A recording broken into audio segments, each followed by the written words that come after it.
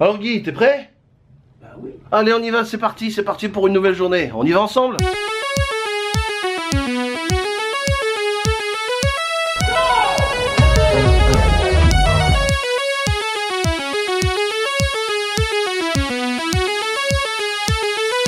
Michaël Aguilar, il étudie, il veut un 21 sur 20. Hors de question de faire autre chose que de l'excellence. On ne fait que de l'excellence ici. C'est pour ça qu'il est excellent. Il est toujours là. Être bon, ça ne nous intéresse pas. C'est ça. Dans quelques instants, nous allons assister à un atelier. C'est de pouvoir faire des discours au format TEDx. Donc voilà, c'est une sorte de consécration dans le monde de la conférence. Kathy with an E. With an E, Kathy with an E, yes, With an E, yes. okay. Thank you, there's a great distinction there, yeah. How to rock a TED Talk. Can you give us some tips? How to give a good TED Talk? If you have, I don't know, 4 or 5 good tips, what do we need to think about? Well, okay, first of all, TED Talks are all about ideas. And I think people forget that. You have to always remember that a great TED Talk is about a really good idea. The world actually needs some great ideas. Sometimes you just have to take an old idea, dust it off a little bit, you know, add some polish to it, and put it out there, you know? So that's the number one thing, first off, is just having a good idea. I love this one, because you talked about professional speakers that wanted to go to a TED Talk, but they don't succeed. Oh no, so it's actually funny because... Can you explain us why they don't succeed? Yes, okay, I'm a professional speaker myself too. So I wear both hats. I have kind of the side where I'm a, you know, TEDx organizer, speaking coach, and I'm also a professional speaker. So I say this with a humble heart when I say that organizers, when we hear that somebody's a professional speaker, it's like, oh, it's like mark number 1 against you. And it's not because we don't want people that can articulate well, because that of course is important. But again, professional speakers, sometimes you know, bless our souls, we sometimes put our showmanship above ideaship. See, you can have a good message and not a good idea. Yeah, that's true. You know, you might not be able to solve world hunger in one TED Talk, but you can help change the way somebody thinks or the way somebody acts by something that you say, by an idea that you have, that you share. So another really good tip that when you have a good idea too, another way to make people remember it is to do it in a catchphrase format. So do it in a format that people can remember, you know, the essence of your entire talk. And so for instance, there's a really good friend of mine from Africa who gave a talk about being from Africa and then moving to America. And so he said, his catchphrase was, roots are who you are, wings are who you can become. Yeah, that's a nice example. It was a really good example. Yeah. Because you could spend an entire 20 minutes just saying what are roots and what does wings mean, but even just hearing that, even if you've never heard the talk, you kind of know what it means. Yeah. Another one, please, because I'm listening. Okay, another one. Okay. They are listening. They want it. Another tip is to have powerful visuals. And if you want to give a TED Talk or you want to give any kind of talk that's going to make an impact on people, you have to make people feel the experience of what you're trying to create in their mind. Everybody thinks that powerful visuals equals PowerPoint and, you know, slides behind you, and true. That is not the case. Many times the most powerful visuals are something physical that we can touch, that we can see. I love the example with the sugar. Yeah, the sugar. So it's good. Jamie Oliver, he actually went onto the stage with a wheelbarrow full of sugar, tipped it upside down, and they were sugar cubes, and he ran his hands through it, and it's powerful. And he said, this is how much sugar your kids are getting at school in a 5-year period, just in the milk alone, like not even in any of the other food. Yeah. So it was incredible, great, powerful, and he could have put stats, and nothing would make you feel the hurt of seeing what you saw. How do we need to be prepared to go to a TED? It can take a few months to be prepared, to rehearse and to prepare ourselves. This is something that I talk about a lot when I coach people. I say that it takes a minimum of 90 days. You need time to internalize, not memorize, but internalize. In the memorization process, you go through 3 distinct areas. The first part, when you're trying to talk about an idea, it's very disjointed. You kind of know what the idea is, you know how you want to support it, but when you say it, you're like, ooh, it doesn't flow right, it's not great. The second phase that you'll hit is you'll kind of clean all that up and it becomes so smooth. You sound like a robot and nobody will want to hear you because you feel like it's over polished. Now that's the point where people think, oh, I'm done, I know it so well. No, that's the point where you keep going, because after the polish comes the authenticity. And here's why. When you know your talk so well, you literally could go any direction, you could cut out any piece of it and keep going.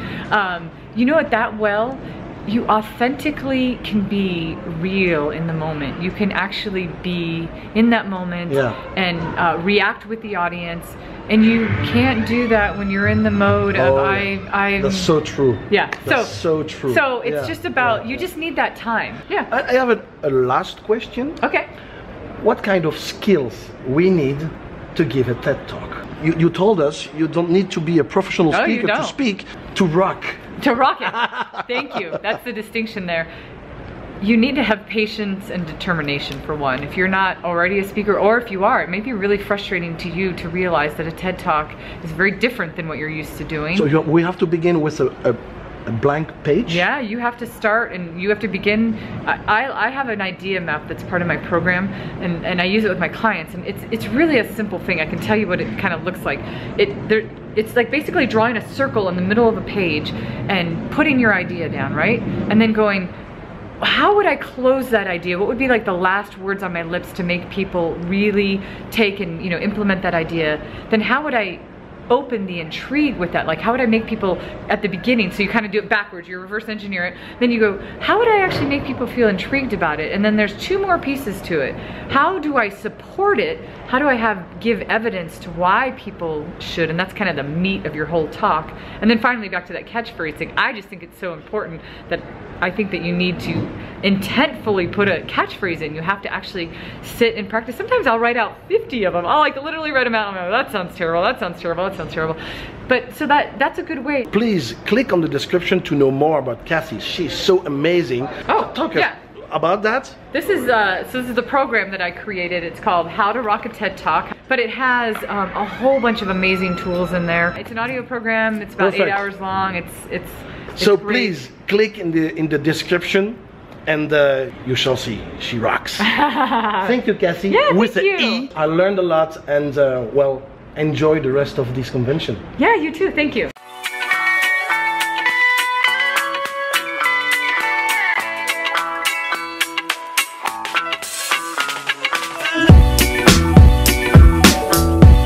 Pour une fois que Guy peut apprendre quelque chose à quelqu'un, il a trouvé quelqu'un de 30 ans plus vieux que lui.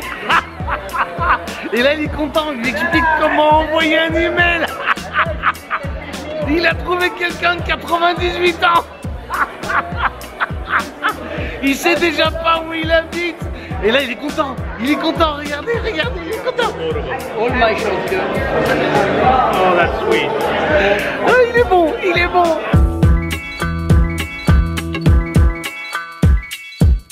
Je vous présente Michaël Aguilar, qui est également conférencière française. Michel. Et alors derrière moi, il y a Guy qui faisait le malin, il était en train d'enregistrer un message, il se moquait un petit peu de lui. Et en fait, il se moquait de moi, il se rend compte qu'il n'a pas appuyé sur le bouton d'enregistrement.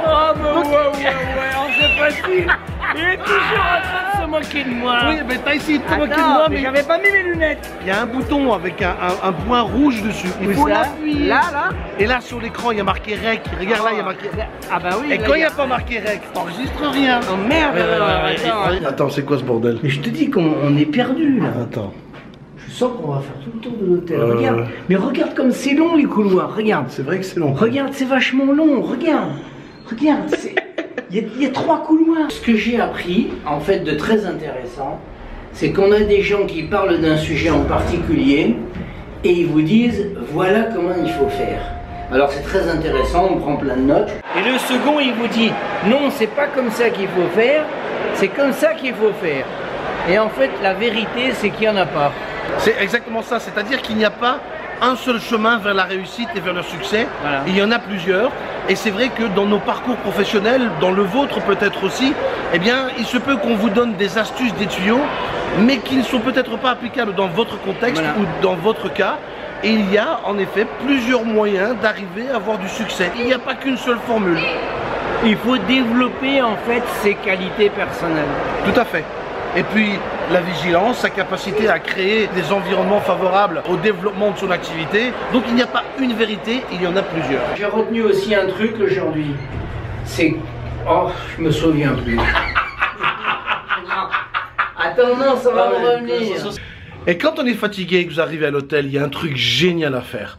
Quand vous n'avez vraiment plus envie de rien, plus de force, il vous reste juste assez d'énergie et de force pour faire ça. Oh, c'est bon. Oh, que c'est bon. Allez, j'ai envie de dire, n'oublie pas de t'abonner, n'oublie pas de liker, n'oublie pas de commenter. C'est tout ce que j'ai à dire.